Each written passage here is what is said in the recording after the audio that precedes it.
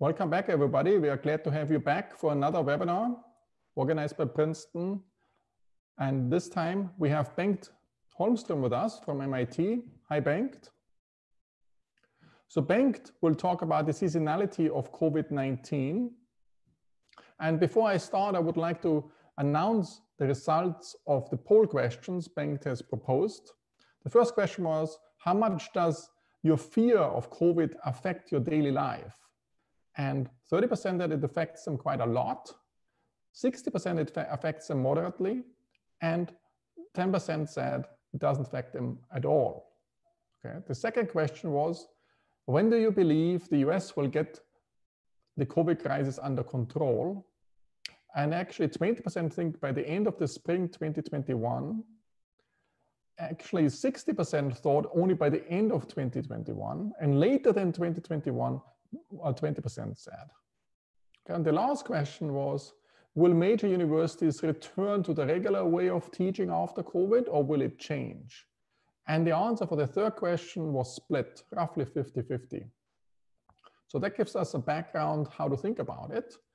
But let me now go back to a theme I've started earlier already in the series in the spring, where I said actually the COVID crisis can be divided in 3 sub-crises. First, a health crisis, second, an economic crisis, and thirdly, a financial crisis. So the health crisis is, of course, at the core. It triggers all of that. And to what extent the health crisis spreads from person to person depends very much on behavioral responses. That's why we need SRR models with behavioral responses attached to it, because it affects it a lot. And we have seen from the poll question, the fear and anxiety might actually drive things quite a bit, how people behave. The second crisis is an economic crisis, and we are now facing record unemployment. The GDP was dropping very fast. The speed of the crisis is just unprecedented. And we have a different form of recession. We have a so-called K-recession, where some sectors are winning, like the tech sector, and other sectors are losing. So there's a huge redistribution going on. And thirdly, we had a financial crisis in March 2020 until the central banks, in particular the US Fed, stepped in very aggressively. And now we have stock market levels at record heights, and the IPO issuances exceed the ones during the internet boom in the 1999. There's a new developments like the SPACs, the special purpose acquisition companies coming up, and the bond issuance are also enormously large. So you see that the financial aspects seem already almost disconnected from the real economy. But today we will focus more on the health aspects. So Bengt will focus very much on the health aspects. And initially there was a claim that there's a trade-off between health and wealth, between the health crisis and the economic crisis. But this turned out to be illusionary. Essentially, whenever there's a health problem, you don't deal with the health problem. It also leads to some economic bad outcomes. So it goes actually hand in hand. So it might be temporarily that there's a trade-off. Then when you lock down the economy, the GDP tanks. And that's, there's a trade-off, better health, but less economic growth. But it didn't turn out. First of all, when you lock down the economy through regulatory measures, that leads to decline in economic activity. But if you don't lock it down, people are afraid of doing things and going out to restaurants and other things. And that actually leads to a shutdown anyway. So the lockdown didn't make such a big difference. But more importantly, social distancing leads to lower GDP now, but it leads to better health conditions and hence to a larger GDP growth rate subsequently. So there is, in the long run, there's more a congruence rather than a trade-off. That's why I think it's very important that we look at the health component as the initial trigger and try to understand how we can get a handle on that. And that's where Bengt and his team is actually focusing on. And I applaud that he's doing that. So the health crisis is essentially the driver of the whole phenomenon. And they have aerosols, there's UV light, and Bengt will go in all of these aspects, but he will focus primarily on the seasonal patterns of the COVID crisis from the health perspective.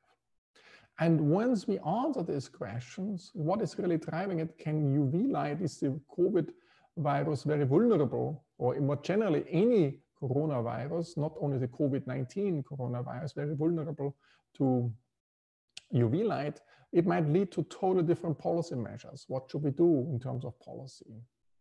Should we then actually focus on days when the sun is out? We should go out and be much more active outside without being worried meeting others or not? Or is it more long run perspective where we have to say, okay, if there was a lot of sunshine in the summer, then we have to be can be less stringent. In the winter, we have to enforce a stricter lockdown. And the second thing is, should we equip our air conditioning units with some UV lights, as many people have proposed? And we know from very early on that UV light can actually kill off viruses and bacteria. There was essentially some Nobel Prize already in 1903 by Niels Finsen, who got the Nobel Prize in 1903 for showing that UV lights is actually changing things a lot. So with this, I leave the floor to Bengt, who has studied, he was part of a commission in Finland comprising of economists and non-economists, how to manage the corona crisis or the COVID crisis. And he was very active in this commission, and the commission was very involved how to manage the crisis in Finland. And he told me earlier that he was planning to retire. He retired from MIT, but then worked much, much harder subsequently in his retirement, and he had to work at MIT as a professor to manage all the things, to work in this commission with the others to figure out what to do. And part of his insights will be presented here today, and we're very grateful for him to do this for us, and grateful to his co-authors as well, who will be with us for the Q&A later on. So I will save some of the important questions you're asking to the end in order to get their feedback as well. Thanks again, Ben, and the floor is yours. Thank you, Markus, for the inviting me and for the introduction. I'm here with my co-authors. There is no paper yet, but we are working on it. Martti Hetemäki, who is from the Helsinki Graduate School of Economics, and Johanna Hukkinen from Bank of Finland. Martti has been a very influential person in Finland, voted several times as the most influential non-politician because he was the permanent secretary of the finance ministry for 8 years, and very successfully so. So he commissioned the committee where I was, and that's how I got involved with the COVID research. So let me just make a disclaimer in addition to what Markus said. He called me an econometrician, which I most definitely am not. Martti and Johanna has essentially done all the empirical work and a lot of all the econometric work, and a lot of it. This talk, the reason I'm speaking is that this will be mainly about showing features of the paper. I'm not focusing on the econometrics almost at all. So I will tell a narrative and put forward here 2 hypotheses. That the broader one is that COVID-19 is seasonal, and in more detail, there's a sort of strong wave in the fall. We haven't seen it yet, the full account, but we see the storm gathering, and that's a prediction from this interpretation of the events that I will show you. And the good news is that there is likely to be a rather weak or eventually no wave at all in the spring. This is not a statement as a function of vaccines. This is a statement which comes from just from the seasonality. And to support that, I'm going to provide both historical and current evidence. So that's the first hypothesis. And then more specifically as a sub-hypothesis of this is that UV radiation is actually a driver of this seasonality. And I'm going to use some physical, there's both physical and empirical evidence to support that. And we'll see, we are still in the middle of researching how strong the evidence for UV is, but we think it is quite strong. So I should qualify this as preliminary, the hypothesis, but I'm going to sound like I know that. just to store your interest and your reaction, I'm going to sound relatively confident in some respects. So keep that in mind. So with nothing more to say, let me go to the outline. As I said, I'm going to do the historical current patterns, the case for UV, then I go and look at other variables than UV. So I start with just UV alone, and then go to mobility and stringency, which are two other factors that affect the COVID infections. And I won't show much of the regression results, but I will show you basically the long run elasticities of the models, or the UV rather, and then close with qualifications and a conclusion. So that's the outline. So let's start with the historical data. Here is a striking picture that comes from Sweden.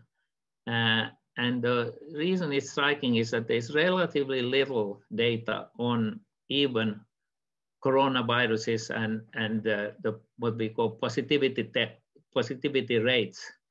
And so that means the fraction of people infected relative to those tested. And you see that in the A picture, you see the fraction of positive tests. As I said, that's called the positivity rate. And that is low relative to COVID. So COVID has had a much higher rate, you'll see later in the paper. So these are not as dangerous viruses, obviously, but they show a strikingly strong pattern of seasonality. And you see it in the left picture quite clearly. The red, there are 4 viruses, of which 2 are bunched together in the green. They are coronaviruses, and the red is the average of those 4. On the right picture, you see more clearly that, or very much more clearly, that the virus bottoms out in the summer and peaks just about the turn of the year. So the turn of the year are in the far left and far right, and the summer months are in the 6 to 10. And this is averaging again, the red line is averaging across the viruses.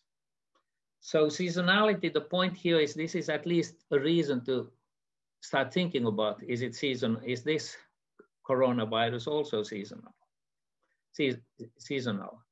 Here's another picture, sort of as a preliminary support of why are we even thinking about seasonality, and that comes from the Spanish flu. It didn't fit into this picture, the heading, but it's the Spanish flu, which I'm sure everybody has heard of. And it's 14 countries, and the mortality rate, it's important that here it's mortality rate. So mortality rates are excess mortality rates. So they are thought always to be rather reliable measures of the virulence of this disease. And what's most striking in this picture, obviously, is that when you look at the main wave, which is occurred in October, November, in that region of 1918, that wave is highly synchronized. We have not centered the picture around the red line, so that the peak hits, but you see the peaks hits exactly in these 14 countries. It doesn't include any other than European countries, but still that is it's quite a remarkable scene. It is also the case that you see other waves. So for instance, US, which isn't in this picture, had 3 or even 4 waves, something. You see other smaller waves. There's France, for instance. There's a wave already in the 1970s, possibly. These are excess death rates, so we are not entirely sure about it. But they were small beginning wave, the middle wave big, and the later wave. That you can see, for instance, the left-hand column. You see that there's a again around. That's more like around January, February. The small sort of humps that you see line up quite well also. So again, very, very similar patterns. And I should add, Spanish flu was very deadly. So there's 500 million were infected and 50 to 100 million estimated deaths. So that's probably one reason why it died off quickly. In some paradoxical sense, a virus that's very deadly is actually, it goes over quickly also because it doesn't spread. So in that respect, this COVID virus that we see now is relatively mild and in that sense, perhaps more dangerous. So here you see the COVID selection of countries. We just showed, we have more countries, but we chose some. First thing to say, these are not at scale. So Germany, for instance, a hump in Germany is the same height as the hump in France. And we are counting here COVID, again, we are counting COVID cases, 14-day sum per 100,000 persons. So that's our main dependent variable, and that we try to explain. But what I want to emphasize here is that you see that there's a very suggestive pattern here too, that it's very flat in the summertime. The one big outlier is United States, which is in the corner, in the right lower corner. It is a difficult case, but let me add that we haven't even seen a full cycle yet. We haven't even seen, unfortunately, we haven't even seen the biggest peak yet. It's going to come now in the winter, is our view, if it follows at all the patterns that I described earlier. And the first waves tend to have more erratic behavior because the virus in different countries or different places hasn't sort of found its rhythm yet. So here are two peaks, but the first peak has dissimilarities across the different countries. So, but I won't speak about the United States, unfortunately, further. There's Canada next to the United States. You see that Canada behaves much more like the Europe and the US maximum there is 300 cases, so it's high. Whereas Canada, for instance, is just, I think it's 19. You won't be able to see it, and I don't see it very well either. But it's the flat bottom that's important, and then the right tail are the important ones. So let me emphasize that in a picture there you see a little clearer. Here is Finland. For obvious reasons, it's important because we are all from Finland. Germany, France, Spain, Italy. So it's not quite a random sample, but again, the point is here you really see how flat the bottom is. And it's in the summertime, this goes away, just like the coronaviruses that I in the beginning showed. The first hump is actually lines up well for these countries, and it may have to do with the fact that we are very global. We travel, and so this spreads fast around the globe, unlike say during the Spanish flu, and therefore it looks that way. It's very important to understand it was killed off. Now the question is, why was it killed off? There was a lot of there was some measures taken by policy measures, strong policy measures.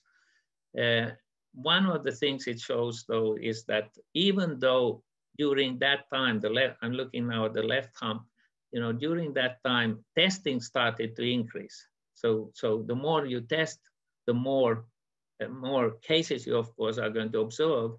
So we will look at that positivity rate later to control for that. But the point is here, even though tests went up, the virus actually was killed off.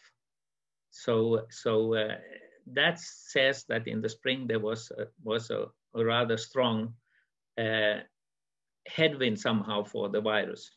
And we will argue that if the headwind really comes from the UV radiation, significantly because the sun, it becomes brighter and brighter, the sun.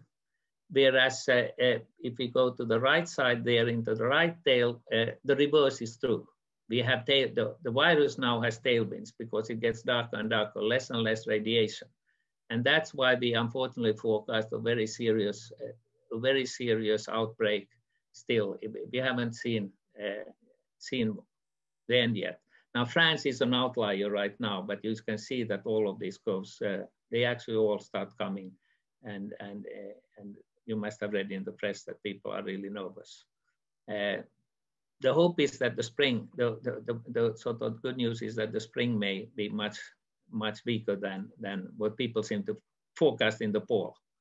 So, and I think the summer will be okay. So let me go and now make the case for UV. Those were just seasonal. Because I already mentioned UV, but you see here, for instance, France, which is a country where there has been a lot of virus. Then you see that just the negative, when the UV goes up, the COVID cases go down. So this is just what I said. And here you can see again that on the left end, the virus has headwinds. And so it gets worse. Whereas on the right side, on the right end, right tail, it has tailwinds as it goes up. Now, an obvious question here comes up is these are all northern hemisphere countries, and France is certainly above the equator. So if this UV is of course, one of the things you ought to see at least is that if you go to the southern hemisphere, you will see just 180 days translation in this, because there in the southern hemisphere, you have, of course, the sun is at its peak in the winter time. That is just around the turn of the year. And so let's go and look at this. So here is South Africa. There's one question about UV light. Can you say something about the different types of UV light, or will you come to this anyway? Okay, so I should say very important, UV light. Johanna is the world expert on measuring UV light. Actually, the measurement instrument was it's in cooperation, I think, with France or something, but Finland was instrumental in inventing today's UV measurement lights, and Johanna is the world expert. If you want to just ask any part of the world, and he will tell you with 5-minute intervals what the UV light is right then. So the answer is that it measures, Johanna will be able to answer here, but there are 3 types of UV lights. And I think this measures probably all 3 separately, but I'm not sure. Johanna has to, I don't know if he wants to comment right now. It doesn't. They will get back to this but the UVC, as I recall, is the strongest one, and that's the important one for killing the virus. But all of them kill virus, so they are all there. So here is the striking picture. In my view, this was actually out of sample. That is, we had this hypothesis with focusing on the bottom of the part and the patterns that I showed you earlier. Then it occurred to us that we really should look at we should see the reverse in the southern hemisphere. And here you see the cases. These are at scale, same scale. So you see the new COVID cases in South Africa versus France, and it sort of speaks for itself. It's not, the beginning is again the left end. Now we are talking about countries that are far apart, so we shouldn't focus too much about the left end, because we know that Africa got the virus much later but in general, yeah, it got later. So, but the point is that this South Africa had its peak in the midsummer, and we are likely to have our peak, and it looks like it from the earlier data, that it was in midwinter. And here you see again the UV load which we think explains the different patterns. South Africa, UV load peaks in the December, January, and in France it peaks in mid-July. So this just validates this, this sort of, it fits in with that picture. And in case you think South Africa is the only country, you know, Australia has the same pattern, but here you see that Australia is following the Northern Hemisphere pattern from the beginning, probably because that's where the infection started. So again, the beginning is always not, one can't focus on the beginning. And Australia has had, of course, very strict clampdowns, and New Zealand even more so, but it's still there. So let me go and talk about the stringency, the mobility and stringency measures a little more, and let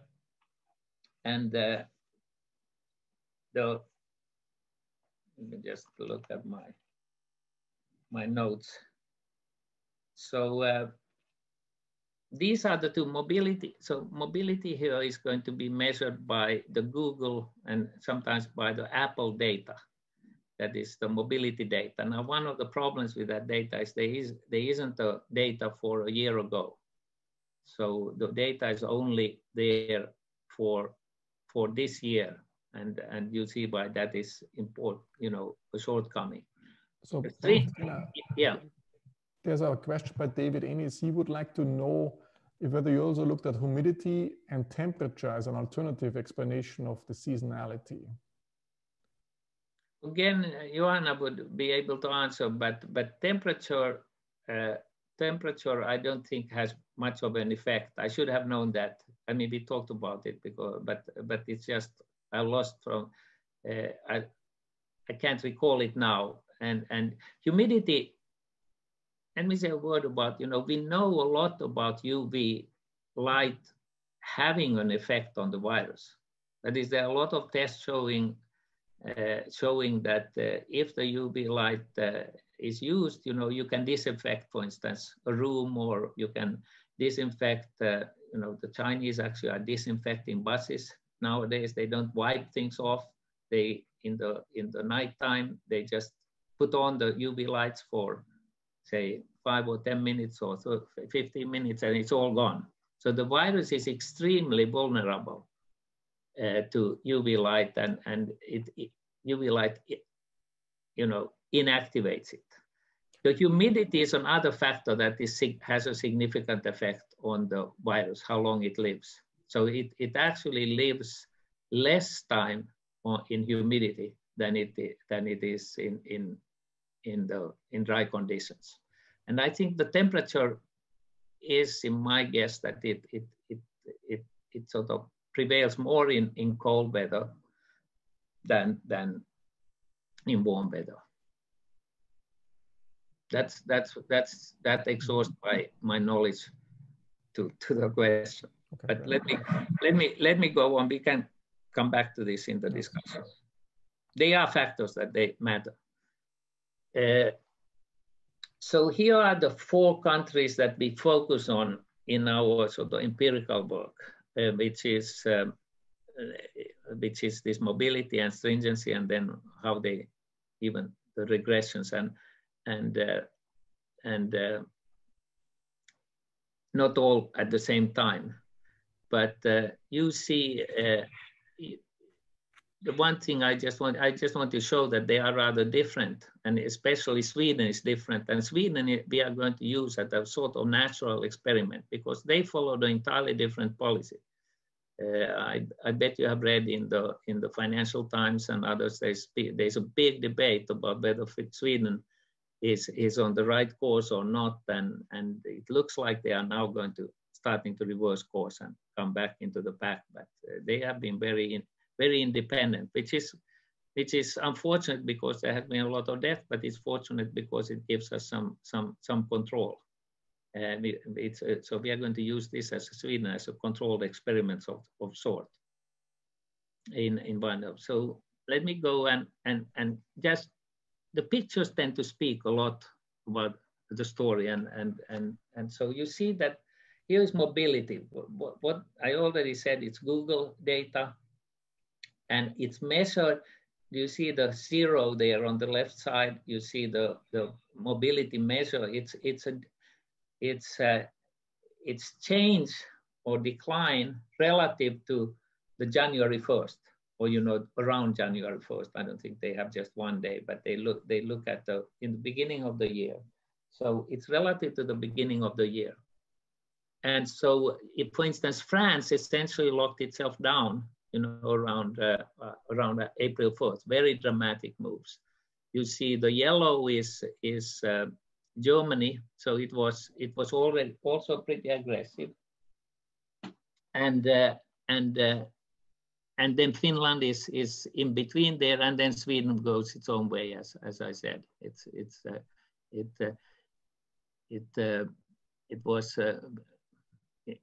didn't encourage people that strongly to stay home, for instance, and it certainly you have seen pictures how people are walking around on the streets without masks. But they are coming together. The mobility comes together. So one of the things you can look from here, this picture, is that even though mobility stayed stable, I should say, then actually the case, the France and the other countries started to shoot up. And so you see from this picture already that mobility is not likely to explain that much of the case, with the exception perhaps for Sweden. And that may be a myth, something that this picture is misleading, but it is indicative that the mobility isn't as such as strong perhaps. So if we go now to the policy stringency side, again, we are on the left side. We have this is the Oxford measure, and it's kind of hard to interpret, but the higher levels, I think it runs from 0 to 100, and higher levels means more stringent. So France, in accordance with the previous picture on mobility, France actually was very stringent. The other countries are not here. I'll come to them just in a moment. The thing to notice here is that the policy measures lag.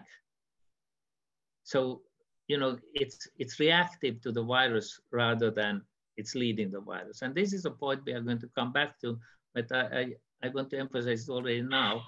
If it's seasonal, and we can show that it's seasonal, understand that it's seasonal, that's going to have big impact on policy.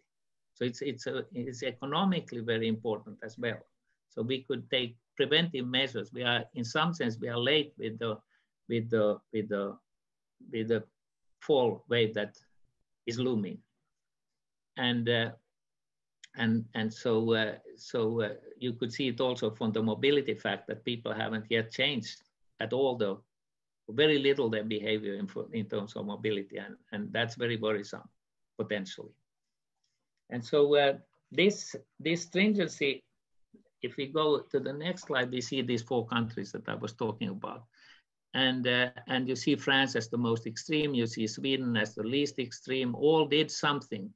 Now, I don't, the Oxford index is hard to interpret, all sorts of things go into it. But Sweden has only had suggestions. They haven't shut down restaurants, they haven't prevented people from going on buses, they haven't restricted the number of people in stores, all sorts of measures that, for instance, Finland took. And I'm sure France and these others. So Sweden has gone its own way, but I think it doesn't quite show as much here.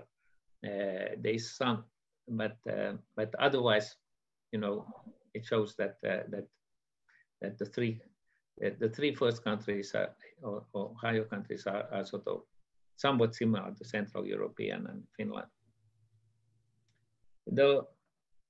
Let me go to the regressions or the econometrics. Perhaps we can accept some questions. Yeah, you can do it. So there's a number of questions, but I would like to know more about tropical countries. They have a lot of UV and have a long days. And if you look at India, for example, there are a huge number of cases in India, also in Latin America. How do you pick your countries? And can you say a little bit about these other countries, why they're not in your data sample, and how do you interpret that? Well, I guess the short answer is that we have actually many more countries that are indicated. These are not, these are just representative countries. We have a lot more countries that we have run regressions on, or at least many more countries. Let's put it that way. But let me say this on. Marty has a favorite picture which shows you how latitude affects coronaviruses historically. And the short answer is that in the furthest out of the pole, things are really centered around, in the northern side, centered around the peak is at around the change of the year, and when you go in the southern hemisphere, it's the reverse. And the closer you go to the equator, the milder are the diseases and the viruses, and you sort of see no seasonal pattern at all, for understandable reasons, of course. But it is, so the answer is that India and these countries are pretty close actually to the equator. And so there is, in principle, they shouldn't be as serious cases. India, of course, has massive amounts of people. So the numbers look bad, but I think if one looks at it, I haven't studied India. We haven't studied India in detail, but I think they are not as badly off as the numbers may suggest. Part of it is also, of course, that they may be testing very little, so it's hard to draw any conclusions from the data. As yet, the hit part is, if you only test the people with symptoms, then you are missing all the ones that are has so mild that they don't show symptoms or they don't want to come and show up. So we don't have, but it's a good, absolutely. By the way, this whole talk is intended to stimulate more research. I hope if we achieve that, I'm very happy. This is a preliminary investigation, and it's meant to inspire more research, and we may still be proved, wrong, or it be reinforced or something. So whoever wants to do the southern part, very welcome. So here is the kind of structure of the econometric part. We are measuring our dependent variable is the 14-day sum of new COVID cases per 100,000. That's what you have seen all the time in the pictures. And this is European data. And on the right side, the right side variables are, there's a time trend, an exponential time trend. And we use exponential because you might think that, if you look at the standard epidemiological models, that sounds crazy, but actually the levels of infection are, the infection rates, the immunity rates are very low still. And so that warrants up, we think, and you can also see it how France, for instance, the increases that you see now suggest that this is a time trend. So, but it's not as much affected because of there's not immunity yet. The UV variables, we have 3 UV variables. There's a short term, there's a level, there's a change variable going back 3 to 5 weeks, and then there's sort of a year, almost on a year level, changes across years, or comparing this year to the past 15 years. And it turns out also to be effective. And then we have the policy control measure is the Oxford index, and the mobility is either Google or Apple data. And so that's the structure. What we are going to do is we are going to separately test. We are going to keep the time trend. We are going to keep the UVs there, but then we will test separately the policy and the mobility. Now, it's very important, of course, to understand that there's all sorts of problems here, because policy and mobility measures there's collinearity, there's endogeneity, as we saw from the We saw from the strictness measure, we saw that, you know, policymakers react to the virus and the virus react to what policymakers do. So we have a lot of problems. I'll come to back, which we haven't solved. Let's put it shortly that way. But still, we have 4 treatments here. I don't want to get into this table, so I don't want to look at numbers. I just want to say that this is a fairly sparse set of variables, and they are independently tested. The policy measure 1 and 2, 1 is the baseline without the long-term UV, then we go to 2 with the long-term UV, improves quite a bit. The objective there was to get autocorrelation down, down, that is the noise level up, the white noise up, and it more than doubles, as you can see from the test scores, from 0.15 to 0.37. So that has been the objective in terms of calibrating this model and choosing these lags and so on and so forth. So there's a lot of testing out to see that the autocorrelation goes down. And then we see that, we keep this third measure for that reason. And the T statistics on the whole are pretty good. And the one thing to say is that the stringency measure does have a significant effect on this regression. That is, it seems to be important. And let me therefore next go to the last line, but in a separate slide. That is, let me go and look at the long run elasticity from that table and from some other runs we have done. So here's the model 1, 2, and 3. And you see that France was the country that we were using. I may have omitted to say that it was France that was that country we used. You see that there's a 1% increase, permanent increase in UV reduces the new COVID cases by 3.43%. So that's a pretty strong effect. I think rather than focusing perhaps on the strong effect, it's significant that it's very stable across the models. So we go and do the policy, we add it separately, it is almost the same. We add mobility separately, it's also almost the same. So Ben, can you say a little bit, how much does UV vary over time I have no, can you give us some, is the standard deviation, is it 10% or is it, how does it vary? Again, Johanna would be, the short answer is that I'm sorry that I did not, you see, I'm not an empiricist. So I should have looked at that, but you can see from the T statistics that there's a reasonable, variation and ratio. So that I think my guess, let me give one figure. If you go 1,000 meters up in altitude, 10% increase in the UV. So what is varying a lot, I come back to the altitude, which is interesting. The UV, what happens, for instance, in Finland, the reason we think the long-term UV ratio mattered was that there was a big ozone hole above sort of the Nordic countries, the Scandinavia and Finland, northern Scandinavia and Finland, and that could have had a big effect. So actually the UV varies much more than I thought, but you saw that in the pictures also, that they vary sort of a fair amount.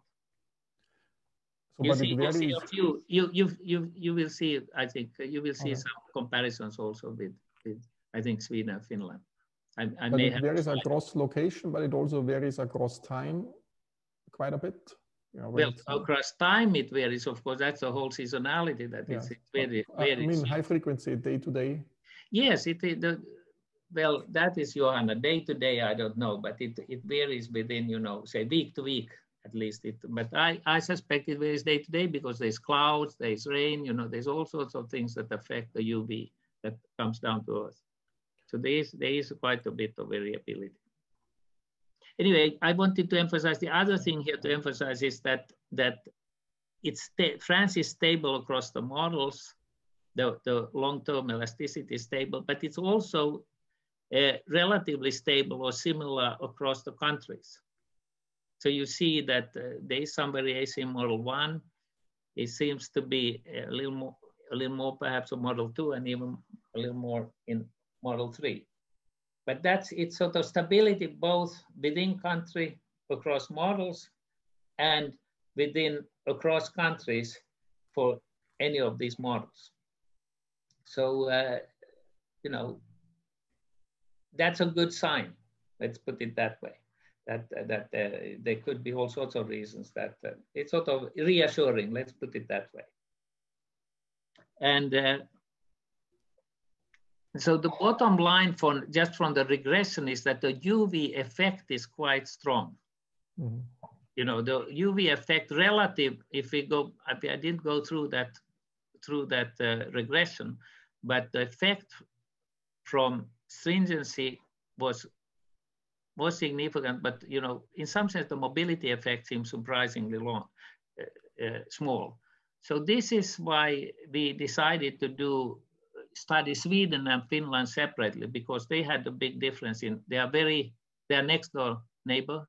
They are on the same latitude, so there are sort of certain natural controls, and they have mobility, you know, significant.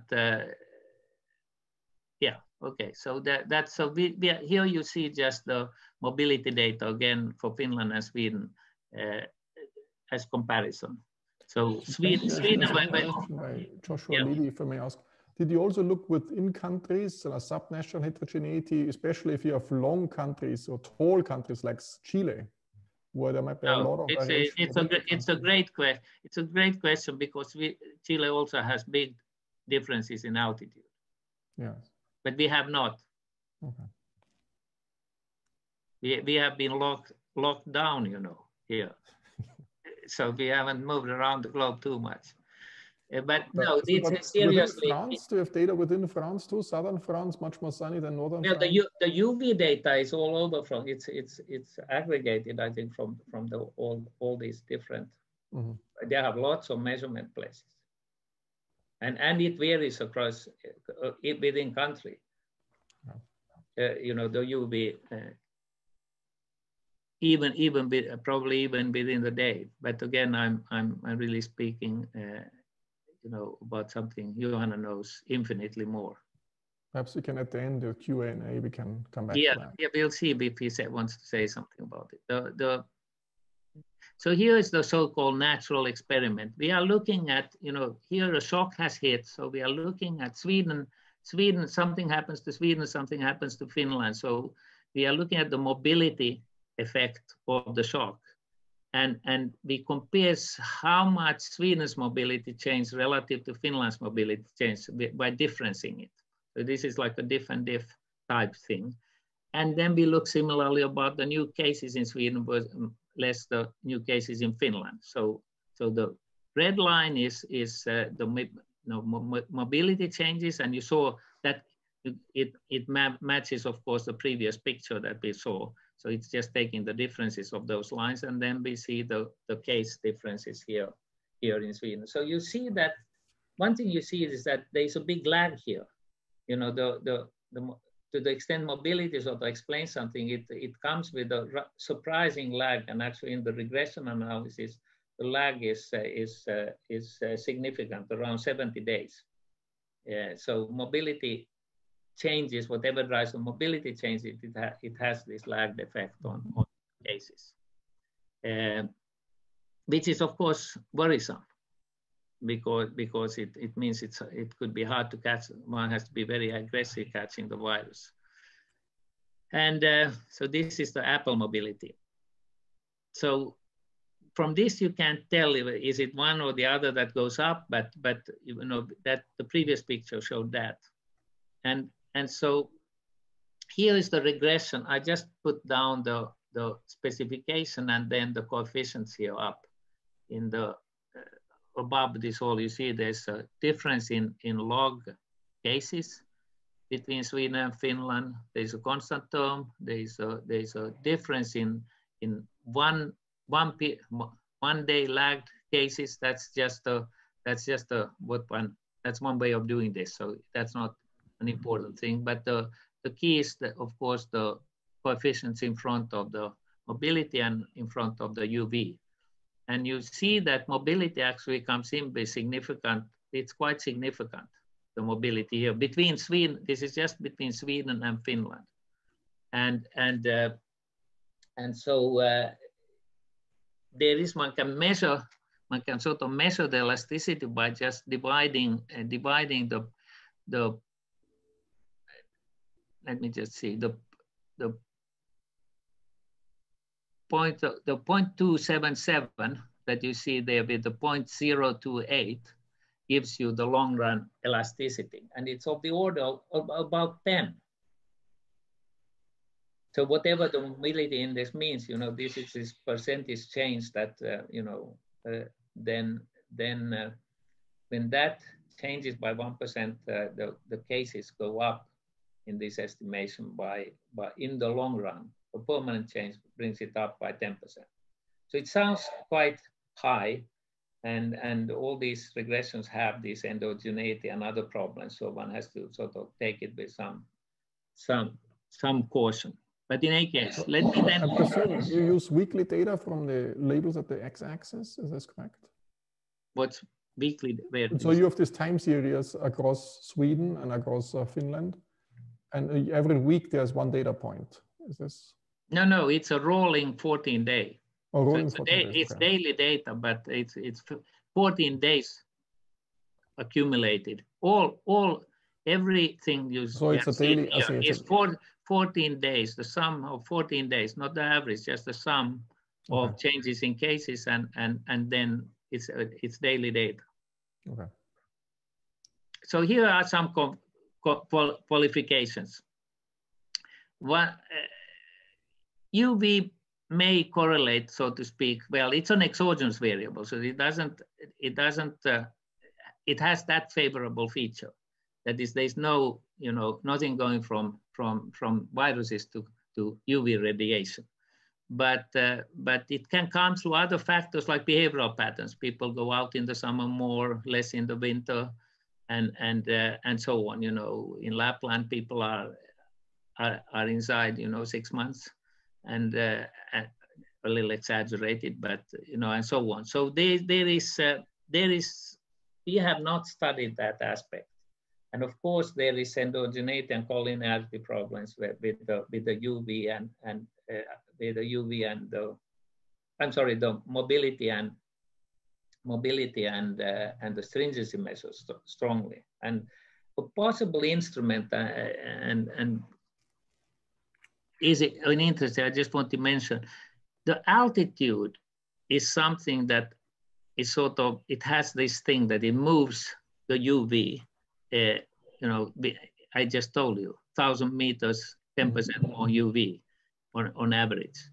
And so this is exogenous sort of, this drives variation in UV by altitude. And that's a very interesting thing. And there has been done studies that show that at higher altitude, if you take these are epidemiologists, if at higher altitude, if you have less virulent virus and you have less cases.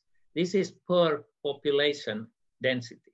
So it's controlling for population density by dividing this number. And so that's very suggestive, but we did a quick look at the Mexico, for instance, which is a natural. Peru could be another Mexico, but it didn't look to me that actually holds up, for instance, in Mexico. But we really need to look into this. And then, of course, there's a question: is it a good instrument or not really? But let me emphasize another thing, which is we haven't seen a full cycle yet. So this US, for instance, may still fall in line the way things fell in line with the other viruses, the other coronaviruses. One thing that one has to be nervous about is that testing has increased a lot. So that obviously will drive the test count up. That's one of the few things. One of the things that President Trump is right about. But it doesn't mean that it does actually mean the other way for the positivity. So positivity comes down. So let me just show you. Here's France again, which is our leading case. You see the number of tests. You see the blue line is just the one that you have seen all the time. The yellow line is the number of tests. But notice that the tests sort of, first of all, this increase here in the middle of the summer doesn't much matter because the virus is dead. And so the test increase here, it has an effect, and then it's kind of stabilizes. It's not clear to us why it goes down, but it sort of stabilizes. So we think that this test problem is actually at the tail, the beginning of the virus. And by the time we get into the hundreds of thousands of tests, you know, in France, for instance, it's much less of a problem. But if you want to look at the positivity rate, which means what fraction of the testing have actually COVID, then you see that it's very high in the beginning because there are so few tests, and then eventually it levels off something. One thing that's clear from here is we are seeing a new wave. It's not just caused by, you know, a change in the number of tests. And the other countries are actually more, you see the same pattern in other countries. So we think this testing anomaly is going to obviously resolve itself when we move forward. So let me conclude the main takeaways. I'm running a little bit over time. Asymmetric waves.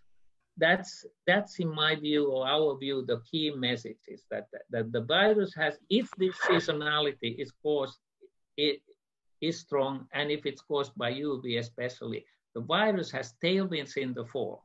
That is why it's much more, the fall wave or the winter wave, you know, is much bigger than the spring wave. In fact, the spring wave, in the case of Spanish flu, for instance, more or less disappeared. And so the next months will be really indicative of whether this is true. So this is an auto-sample prediction. Unfortunately, it's a bad prediction, which is that it's going to be big trouble. The good news is that the virus has headwinds in the spring, meaning it goes against the sunlight. The sunlight increases, and that's why you see this asymmetry in these waves. It disappeared pretty quickly, the spring wave, and we will get a nice summer, hopefully. All this is important because we think if this bears itself out, proactive policy is really important. And it's also important for correcting the models that we have not seen models where this seasonality is sort of built in the way an economist would. So with that, I will say just thanks and then take questions. Sorry. I just wanted to, perhaps your co-authors can come in too. There's one big question which Mark Grimblatt from UCLA raised. What about vitamin D? So isn't the UV light producing vitamin D? And is it like, if we do a policy measure, should we increase the UV light exposure of people? Or should we actually just give them more vitamin D and this will solve the issue too? I don't know. Do you have a take on vitamin D issue? I think it's a very, very important question in terms of policy implications. Well, I can answer it from personal experience because I'm a hypochondriac. So I know about vitamin D quite a bit. So vitamin D, UV light is by far the best way of getting vitamin D. The body doesn't process all the pills we take over the counter in combination. So if you go for, you take up your sleeves and go for an hour in the summertime, you have easily gotten your dose of vitamin D already. Mm-hmm. So the UV is much more effective, and on the whole, it has, I think. But of course, in the wintertime, these supplements are important. Now, this speaks to this problem I said. Is it UV light directly, like killing the virus, as I indicated? Or is it that UV actually stimulates vitamin D growth and therefore we become more immune? It's well known that vitamin D enhances immunity. That's known for, the doctors from hundreds of years, 100 years at least, or something like that. I don't know when vitamin D was discovered. Say cautiously 50 years, but it's so that's the answer. Okay.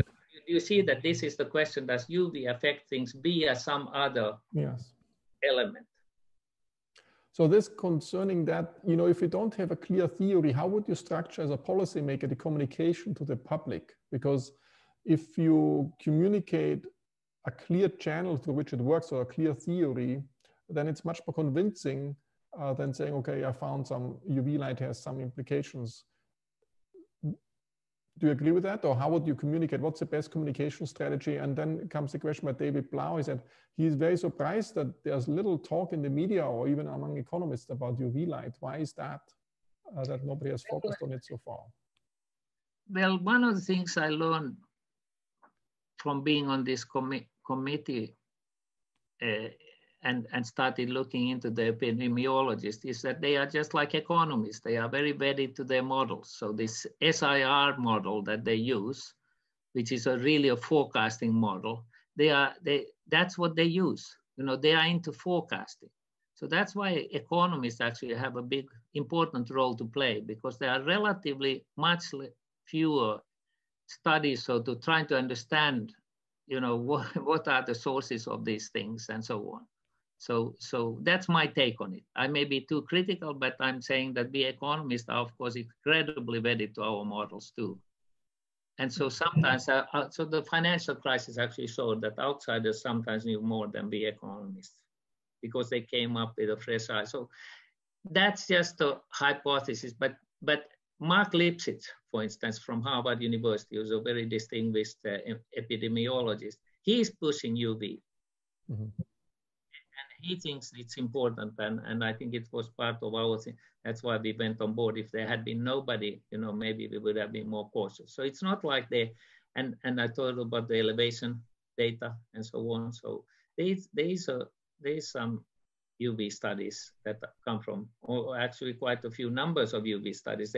I should say that this big northern southern hemisphere data, it comes from taking hundreds of studies of light, you know, you or seasonality or something like that. I don't know if they study UV, but there's seasonality, and show that it in the equator there's no seasonality in the poles, so to speak. It is very strong. So it's not like we are in a vacuum here. So let me just give you one specific example which I'm struggling with. So if UV light is useful because it creates vitamin D, and the vitamin D makes actually immune system stimulated, and that's the way to go. And then it makes less sense to put UV light in AC units, in air conditioning units. Then it's more useful, you know, that people get exposed to UV light. Do you have a take on this? Is there any indication which one works better? So should we still have UV light in the air conditioning? It's very important to understand some of the most effective UV light. I think it's the UVC. There's a UVA, UVB, UVC. Mm-hmm. They are different wavelengths.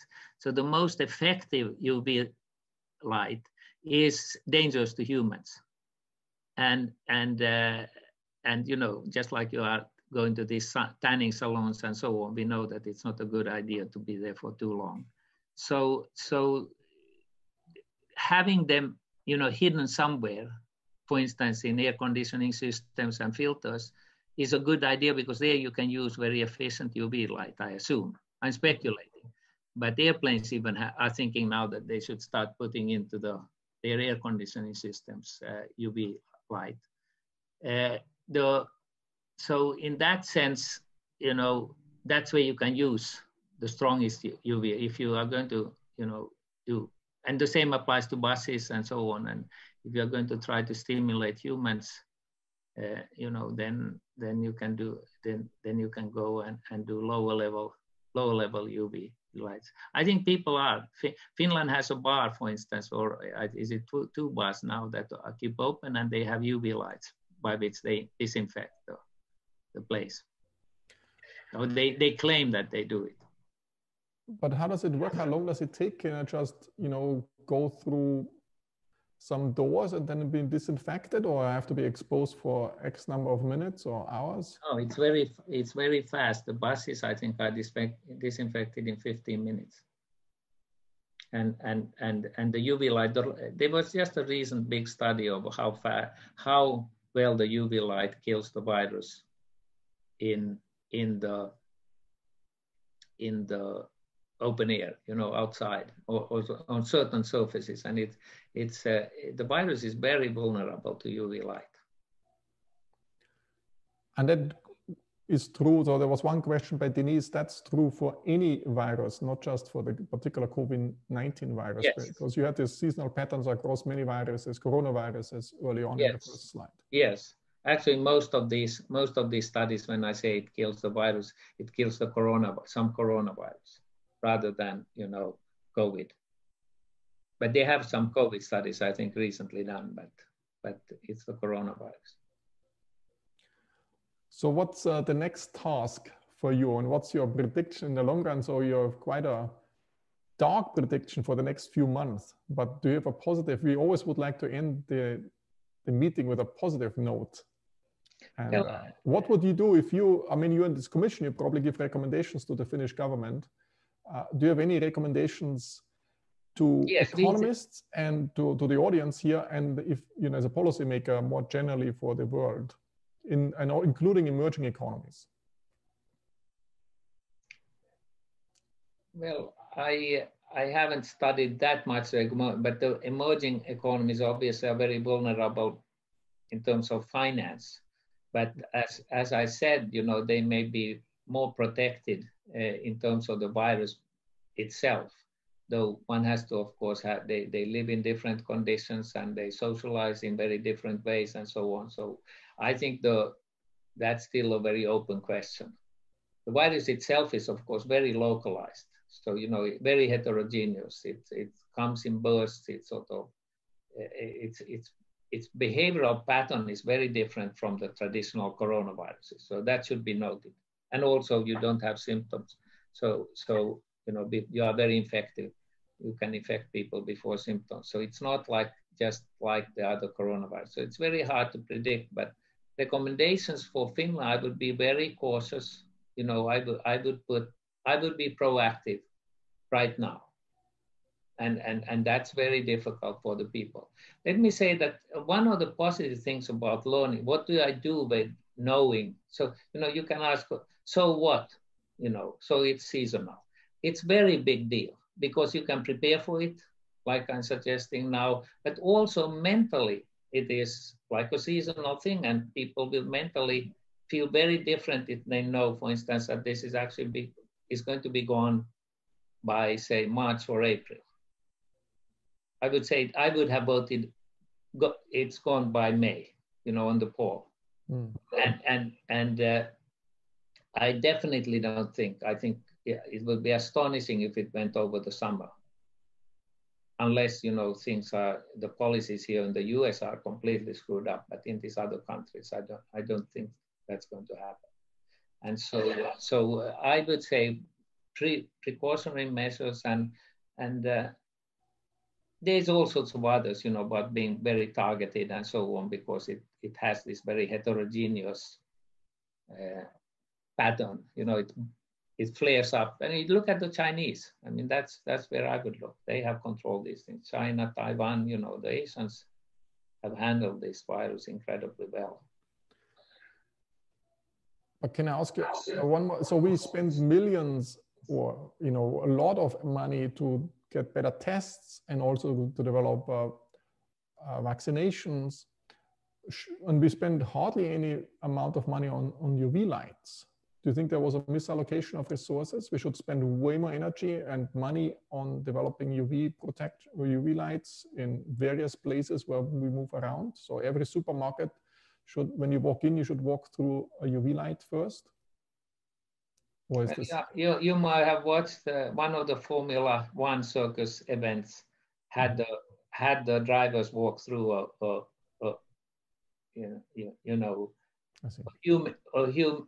humid fog and UV lights. I don't know what kind of stunt that was, because I don't think that was enough to kill the virus. But yes, I think UV lights is on the table. I mean, Finland, there's people who are researching this and trying to find what the certainly if it stays around, this virus, You know, if it becomes seasonal, like the coronavirus, the other coronaviruses, and we don't develop good vaccines or something, even vaccines are going to come slowly into the picture because of the fear and so on, vaccine fear and other things. So I think it's yes, it's one of the tools that I would look into, and I mean, you know, we'll know more by the 3 months from now. Or 4 months, we'll know more whether this seasonality is as described as we think it is. So if so, let's a final question. If I'm a gifted econometrician and I would like to work on this data, what would you recommend somebody who works with time series data in general? Do you have any particular recommendation that you should really help the world by working on this data, or the economists or econometricians can bring a lot to bear on this question? And this data, will you make this data available at some point to anybody once it's published? I think I should say that there's a long appendix, to this talk, which we are happy to leave on for you to distribute when you distribute something.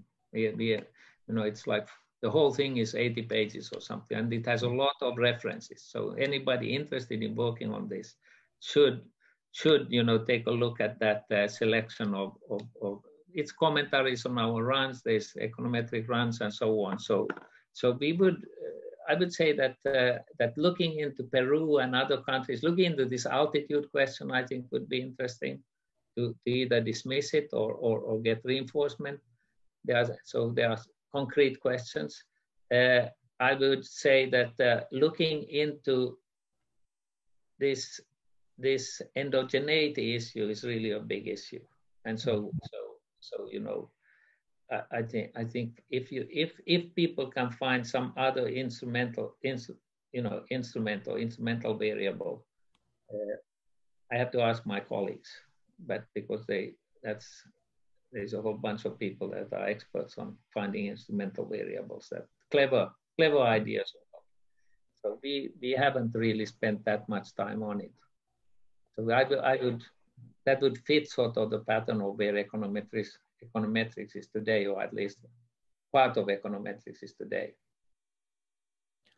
So I would like to ask your co-authors too, if they want to jump in any way. You can also jump in now before we conclude. Right, thank you. I'm just on the data. There's a link in the presentation to the data sources. So we, as Bengt said, we very much welcome any further work on this, and we feel that it would be very important that other people would also work on this issue. Great.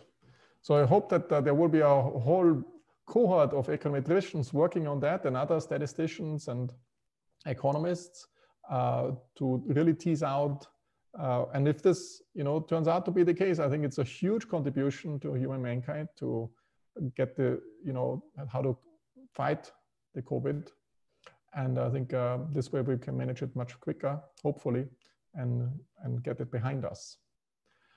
Thanks again to all three of you, I think, for fantastic work and for putting this together, and stimulating talk to Bengt and also for the work. So it was a fantastic talk, and I think it might make a big difference the way we will manage the COVID crisis.